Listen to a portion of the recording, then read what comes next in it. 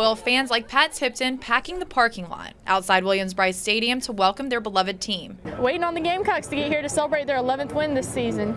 Gamecocks were bundled up at Gate 11 trying to stay warm. For Albert Allen, it was a family affair, and chilly weather couldn't keep them away. They won their 11th game, best win, best season in the history of Gamecock football, and we want to be here to congratulate them.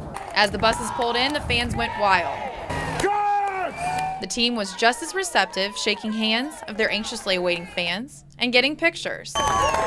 With the best season in Gamecock history coming to an end, fans were starting to see their years of loyalty paying off. I went to my first game when I was 2 weeks old, so I've been basically raised as a Gamecock fan my entire life.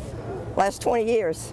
I've just moved to Columbia in '89, and I've been a Gamecock fan because I was close to the stadium. All my life, so about 51 years. Temperatures may be much colder than they were in Orlando, but the welcome home couldn't get any warmer. In Columbia, Katie McKee, Watch Fox News.